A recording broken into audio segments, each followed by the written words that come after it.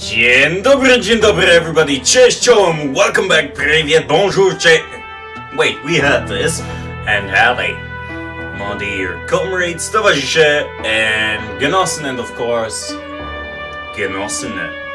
Welcome back to Call of Juarez Gunslinger, with me, Red Polscorp. We're here, still in the saloon of Abilene, Kansas, just to listen to our little friend of Silas Greaves tell a story. Not to mention, last time we were up against Henry Plummer, and let's take a little look at what we do today. So, did you finally go after that Bob feller? Well, I heard word he was in Kansas with John Wesley Hardin, so that's where I went. Where in Kansas? Abilene. Why do you ask, Ben? No reason. Was Hardin as fast as Ringo? Ringo was fast, but John Wesley was as fast as the devil himself.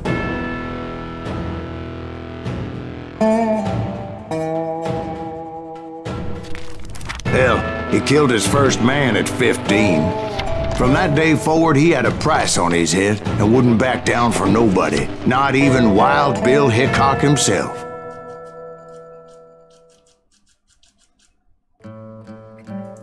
Be quick or be dead. Silas claims that he took up bounty hunting as a way to finance the pursuit of his remaining quarry, Roscoe Bob Bryant. I dodged death many a time, and that night Holy shit! was no different. Well, this begins wonderfully.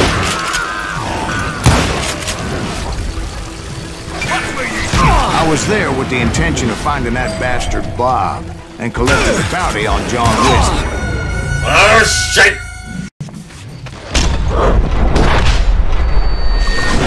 I hate you. Seriously?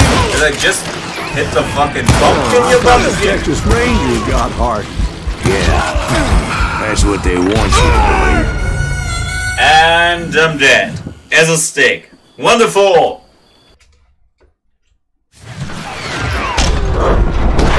Well, this begins wonderfully. Fuck you. Fuck you. Fuck you. Fuck you.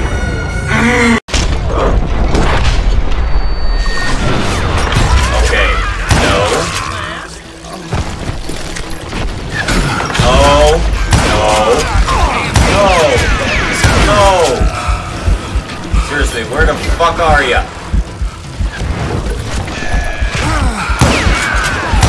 No, this time not. I'm getting fucking... Fire it up! Okay, how about... No. From where else? Death. Well, this is shit. This is shit.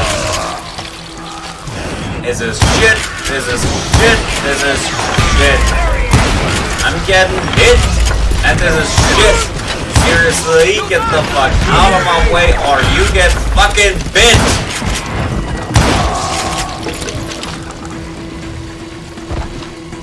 It was coldin' a witch's tit and a brass bra that night as I fought my way past his loyal compadres. Compadres, the very same saloon we're sitting in today. Hey, look around and imagine this place painted in blood.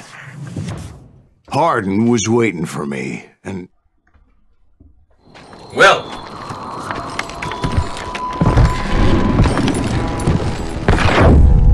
Wait, I'm jumping the gun here.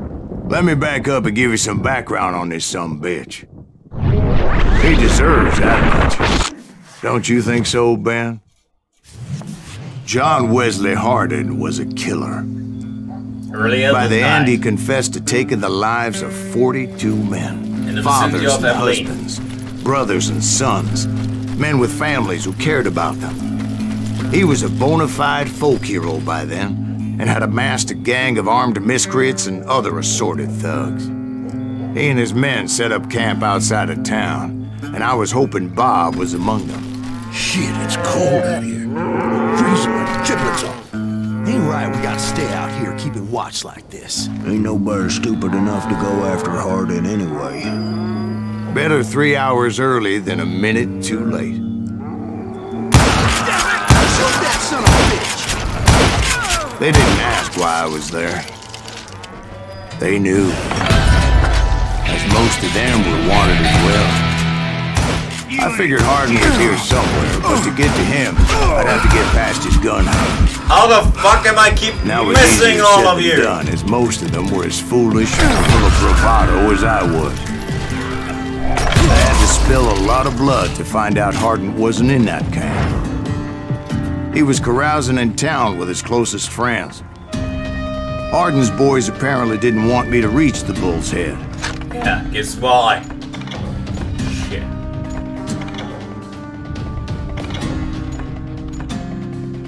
Execute nearby enemies just some headshots without even aiming, and spot enemies behind you.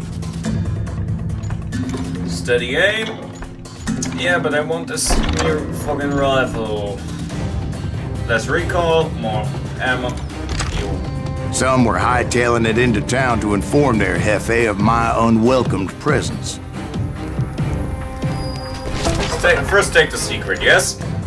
Old West revolvers. Next to the cowboy hat, the object most often associated with the Wild West is the percussion cap revolver invented by Samuel Colt in 1836. This revolver, along with a Winchester repeating rifle, was the preferred method for dealing death in the latter part of the 19th century. Okay. The first revolvers were front-loading models. Black gunpowder was inserted into the chambers of the cylinder and then covered with lead bullet. Yeah, problem is with them, they often went... Well, if you shot them and you didn't have grease on the end of them, they all ignited sometimes and you had a little explosion in your hand. Ain't that fun? Rammers were used to keep everything in place. All that was left was to place percussion caps on the opposite end of the cylinder. Because the early revolvers were known as cap locks, with the cap and the ball inserted separately. The Colt Patterson and its later incarnations were examples of the design philosophy. This includes the Walker, the Dragoon, the 1851 Navy, while Bill Hickok used a Bear, the model 1860 Army, and others. The Remington model 1858 was unique because designed because it allowed for the replacement of the empty cylinders for loaded ones in the midst of a fight. Later models used integrated cartridges as ammunition, eliminating the need to load each component separately. The Smith & Wesson Model 3 was such a design. One of its variants was known as a Schofield revolver. That's one of the best ones you can have in RDR2, by the way. And so were Colt's most advanced products. Revolvers also evolved from single action, where the cylinder had to be rotated by manually cocking the gun, into so-called double action, where the trigger mechanism would also cock the gun and turn the cylinder with single motion. One thing remained unchanged throughout the history of the Wild West. In the hands of skilled gunmen, revolvers were deadly weapons. You what? That sucker! That's dang! What the fuck? Not just see that. From where? God damn it!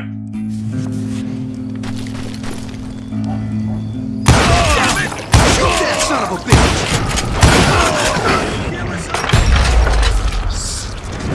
Hey, you little sucker!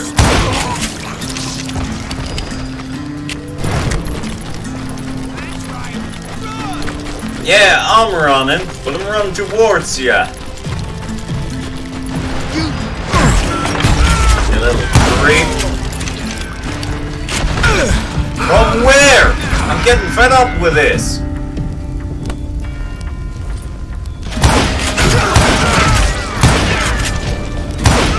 Yeah. Mother goddamn sucker. I'm not hiding. You're hot. Wait. Yeah. They're hard and someone's coming for them. Stop that sumbitch! Let the boys know we got another law dog. Hello, dog.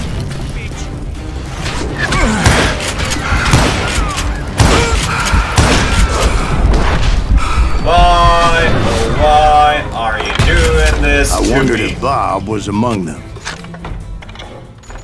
Yeah, I wondered too.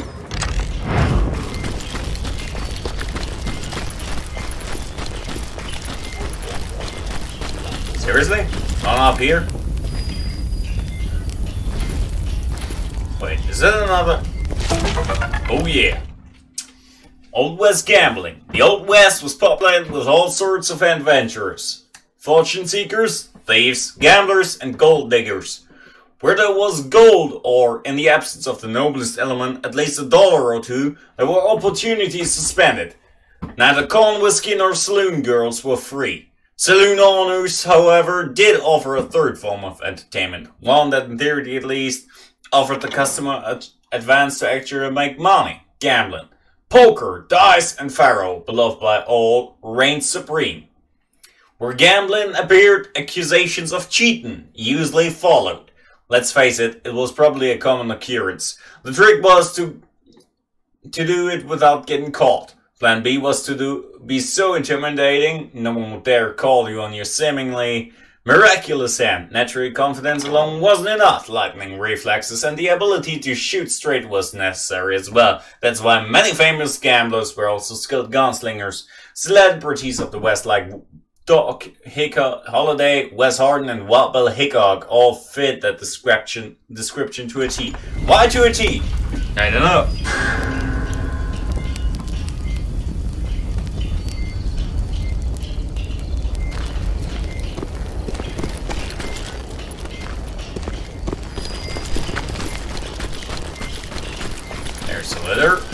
There's a ladder, maybe we can see something up here. But at least there's a fucking nugget. John Wesley Harden. Harden, born on May 26th, 1853, was one of the West's most notorious killers. Next to Wild Bill Hickok, many considered him to be the fastest and most accurate gunslinger who ever lived, or at least the deadliest, as he is believed to have killed 41 men in various duels, shootouts, and other sundry incidents. One story has him shooting a man for snoring too loudly, but many believe that is simply a fanciful legend. Some considered him a cold-blooded killer, while others thought of him as a folk hero. He had a price on his head from the age of 15, but Harden allegedly only killed in self-defense or to defend his freedom. Finally arrested by the Texas Rangers, Harden spent many years in prison where he frequented the prison library and taught himself the law. He was sentenced to 25 years but released after only 17 and promptly passed the bar exam. The what? He tried to make a living as a lawyer, but proved to be a much better gambler. Harden could usually be found sitting in a saloon playing dice or cards. It is an irony that one of the most deadly gunfighters who ever lived met his end in the same way his idol, Wild Bill Hickok, did. Both were shot in the back of the head while gambling. Hickok was murdered by Jack McCall and Harden by John Salmon on August 19th, 1895. Jack McCall? What the fuck? Well, let's get to it. 3 of 6, holy shit.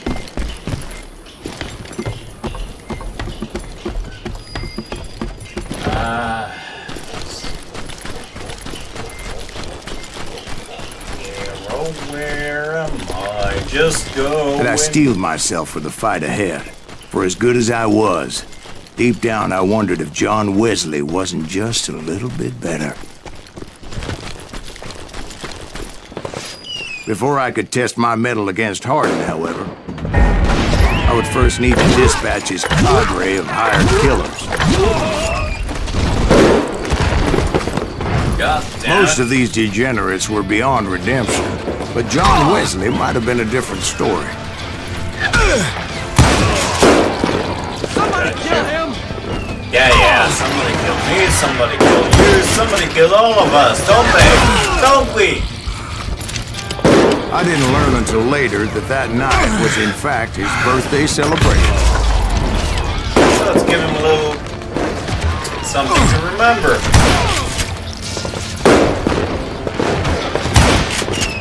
Watch where you go!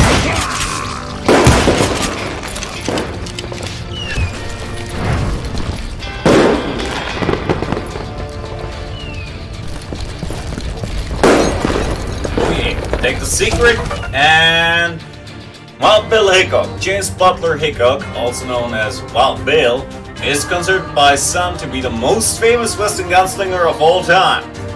Here in Germany, actually, I heard of Howdy, and that's it. He is remembered as a tall, slender man with long flowing hair and an omnipresent pair of holstered Colt 1851 Navy cap and ball revolvers. Born in Troy Grove, Illinois in 1837, he worked as a stagecoach driver, fought for the Union Army during the war, and later became a scout, a lawman, an unlucky professional gambler, and a not very good actor who trod the vaults with Buffalo Bill until he realized that the theater wasn't his true calling. What he did best was put outlaws, killers, ornery assholes, and drunk cowboys in their graves by filling them full of lead. The high noon showdown in the middle of the street, the staple of Hollywood westerns, was not a very common occurrence. As a matter of fact, they hardly ever happened, unless Wild Bill happened to be in town. If anyone was willing to stand in the street at high noon and face someone down, that would be William Butler Hickok. In 1876, Hickok was diagnosed by a doctor in Kansas City with trachoma, an inflammation of the eye. He was losing his ability to see, and his marksmanship and health were on the wane. As his finances were in trouble, he set out for Deadwood, South Dakota, where a recent gold strike had created a boomtown full of drunk miners, a perfect place for a professional gambler to play straight. On August the 2nd of that year, while playing poker in the Not Old Man's number 10 saloon, Billy broke a rule he'd been following for years, perhaps for the first time ever. He sat with his back to the door. A former buffalo hunter named Jack McCall entered the saloon at that very moment and drew his revolver, shouting, "Damn you! Take that!" and shot Bill on the spot. The bullet went right through the gunslinger's head and hit on a player at the table in the wrist. Legend has it that at the moment of his death, Wild Bill Hickok was holding a pair of aces and a pair of eights, all of them black. Since then, that hand is commonly referred to as the dead man's hand. Okay. Heard of that, to be honest.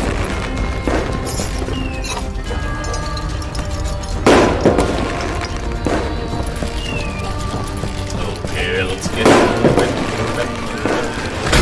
Holy shit. There he is!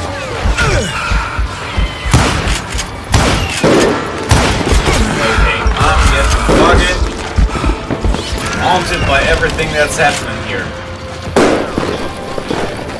God damn him! I'm just running away. Just a little joke. Nope. I know the place. That's where the shotgun was. Wasn't it? More ammo, more rifle ammo. Take that good shot at him.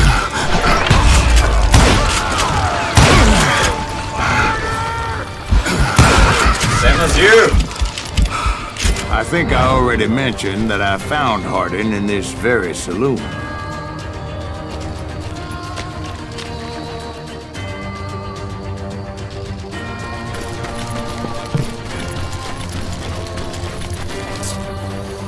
I read something. I'll be right back. Yeah, I found something.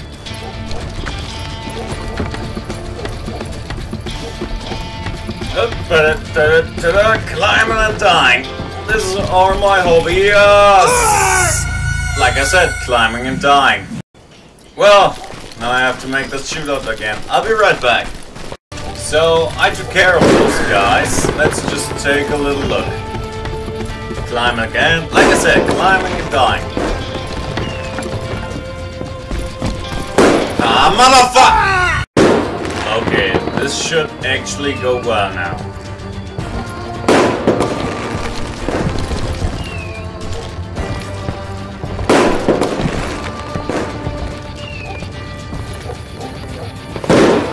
How the fuck am I supposed to get up there?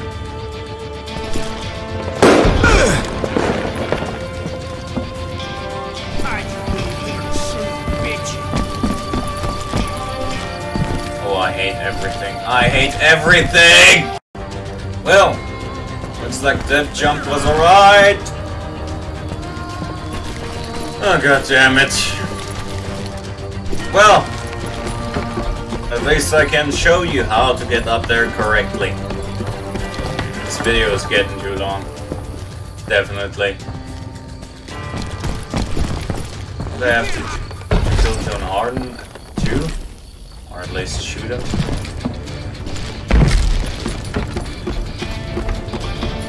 Or have a duel with him. Ah, there we go. Cattle rustling. Before barbed wire was used to divide the free ranges at the Wild West, cattle rustling had thrived. Many famous outlaws of the time, like Bill the Kid, the Clantons, Curly Bill, and John Ringo, all tried their hand at stealing cattle. It was obviously considered a serious offense and punished accordingly.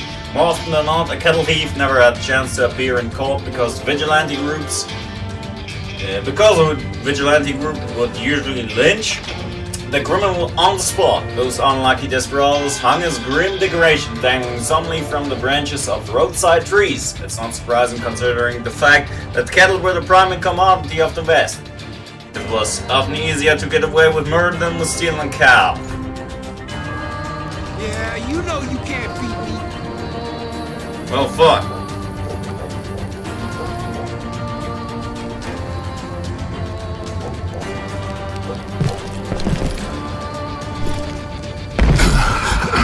Ouch.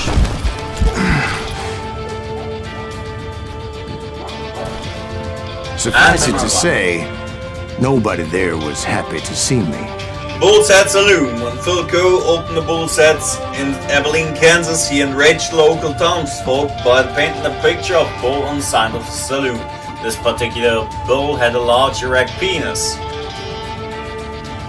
It was on the good ship Venus, and my god, you should have seen us. The mast, the figurehead was a whore in the bed, and the mast was a bull's head penis. Well, nice. The law in Abilene at the time was none other than Wild Bill Hickok. He threatened a torch to the building if the obscene painting was not removed promptly. Before Coe could make up his mind, Hickok paid a few men to paint over the bull and its offending private part. This infuriated Coe and he confronted Wild Bill. Coe clearly disliked Hickok and his animosity grew until one day Coe fired 2 shots at the marshal and missed. Hickok returned fire, cutting Coe down. He also accidentally killed his own deputy, Mike Williams, who was coming to his aid. Williams' death haunted Hickok until the very end of his life. Fuck. Good morning!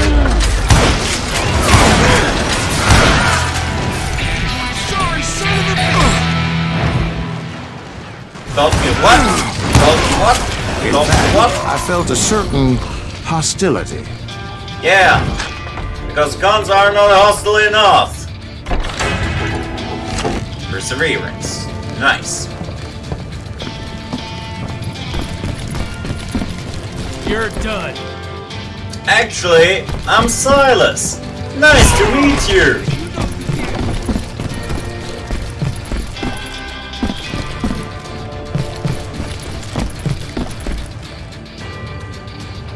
Hello? I'm gonna shoot you dead.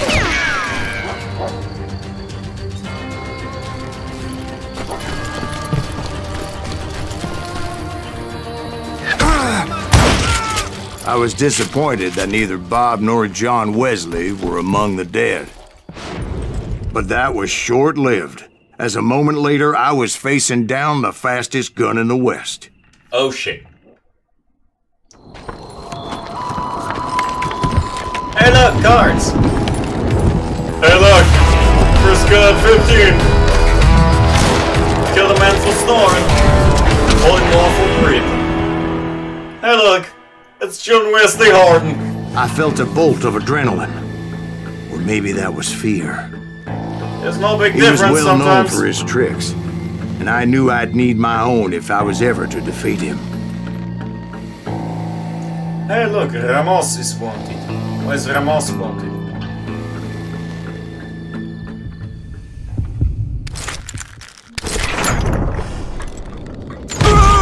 Well, I'm dead.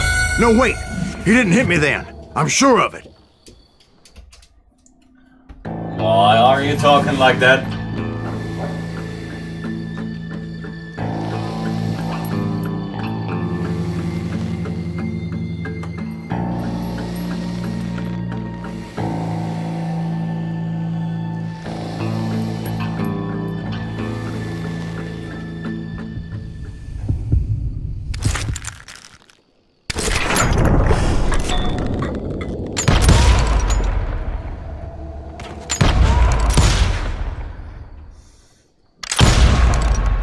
That man was faster than greased lightning. Yeah. But being inebriated as he was, he didn't count his shots. And now, he was at my mercy. Actually, that should have hit him. So he didn't die? No, I sent him to prison. Years later, after he was free, some restless avenger took his life. Shot him in the back at a saloon just like this one. Anybody up for another beer? Ben? What's with Ben? Took some time. Well, everybody, this time we got John Wesley Harden. This time even behind bars. I thank you, everybody, for being with me on this wonderful path of gaming, and I wish you all good luck, good night, good luck, and never forget to... Wait, I've got some things for you. First of all, please like, subscribe, and comment down below. Second of all, you know that I ask you all the time to keep on ripping? Yeah.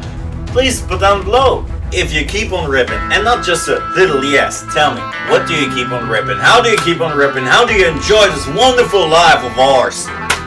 So everybody, thank you again. And don't forget to keep on ripping. Thank you, goodbye, and good night.